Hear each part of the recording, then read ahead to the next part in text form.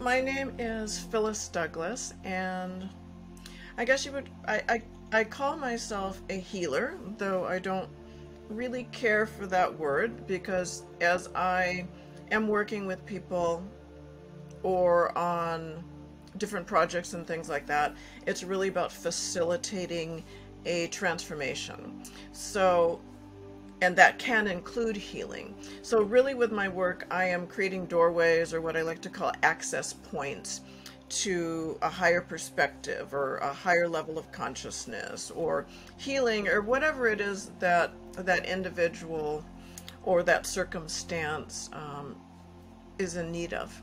The primary key to my work is my work with the divine order of the Elohim. So I work with the angels, and they are really a part of every aspect of the work that I do, and they help to facilitate healing work, transmutation, and so forth through the transmissions and the activations that I provide. So it really started when I was a little girl. I was kind of born awake in a sense. I do remember my actual birth, and I also remember the moment that I forgot, right?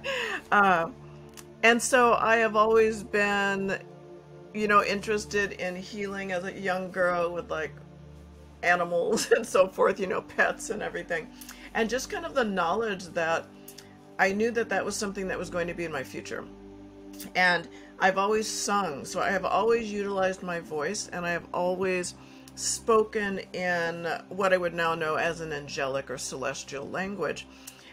And my parents and my sister always thought I was just making up gobbledygook, with my voice. But really it was, I would use it to change my emotions. If I wanted a happy state, or, if I was sad, or I would just kind of bust out in song. And so for me, I always knew, maybe unconsciously, that I was changing something, that I was transforming something either within myself or outside of myself, or, helping another individual. And so it really started when I was a little girl. And it just kind of, as I walked the path, it began to expand.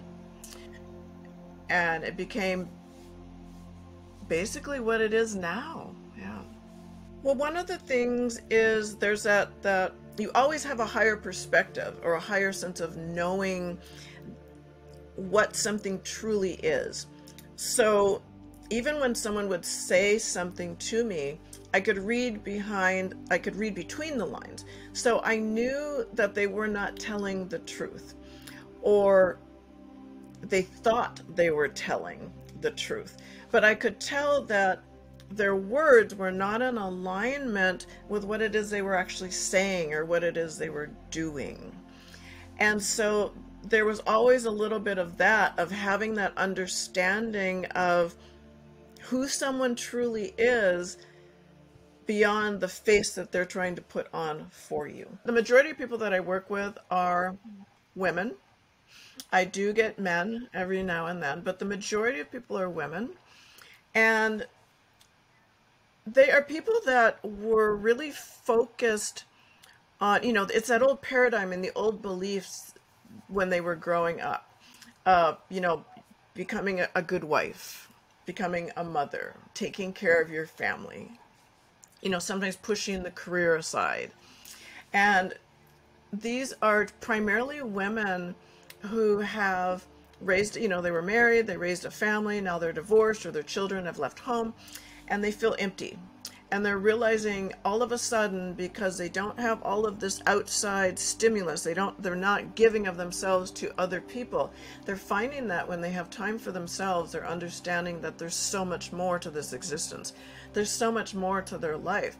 And they just feel lost because they have that feeling, that sense that there's so much more and there's something that they're missing, but they don't know what that is.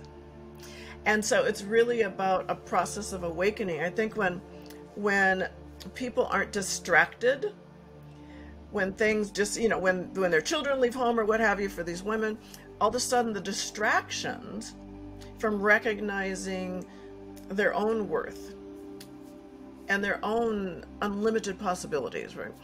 all of a sudden there's no distractions, and they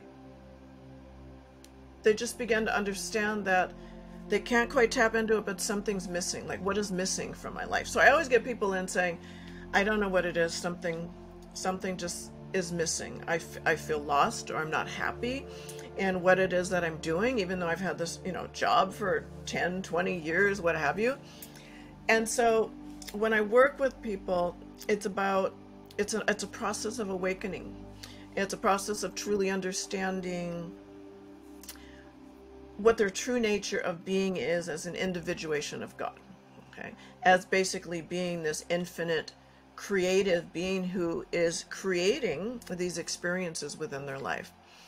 And with then that acknowledgement, and through what I teach, and through, clearing work and energetic work and so forth, the transmissions and activations that I do, and even occasionally, spiritual development and so forth, I'm creating these access points. I'm creating these doorways for people then to walk through, and they just suddenly make these discoveries. It's not a whole lot that I'm not doing anything other than creating an opening for their own higher consciousness to kind of step through as well, to make that connection. There are so many people that fear change. They don't want things to change, right? And they fear the unknown, and they fear having their lives changed from what they are used to.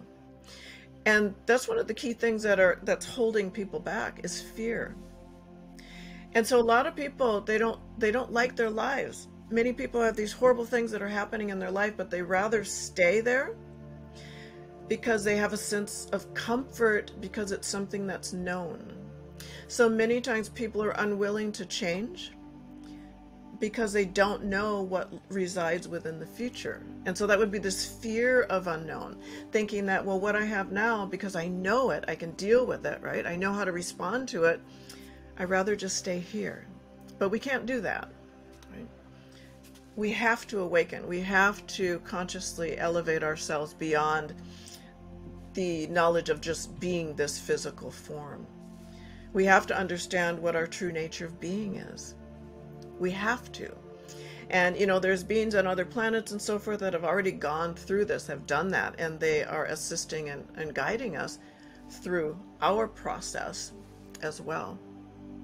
Our true nature of being is not just this physical reality. It's also the non-physical realities. It's multidimensional. So you have all of these things going on. And when you have somebody that is thinking, this is me, this is all that I am, then it becomes a challenge, because you're still experiencing the outside stimulus that is coming in, right? And you have to come to a point where you understand this isn't me, right? So when there's a challenge, I think that it's really important to try to find or seek assistance and guidance for that as well.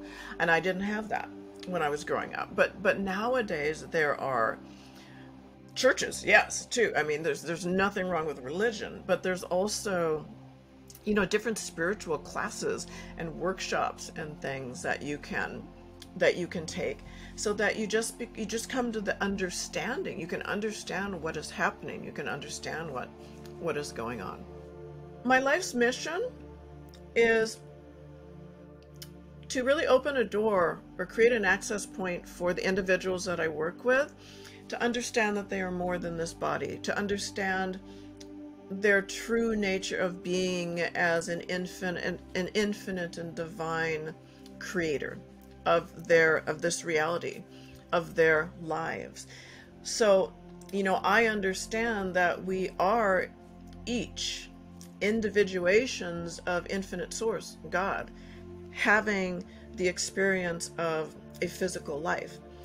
And I understand that we are the creators of this life. We choose our experiences. We make these experiences happen in whatever way, shape, or form we need to, because from that experience, good, bad, or ugly, there's something that we need to learn. There's a takeaway from that then allows us to become even more of who we truly are, and to move forward to bigger and better things. But we're not meant to hold on to an experience. We're meant to have an experience and take what we need and mold the next experience, right? And onward and forward.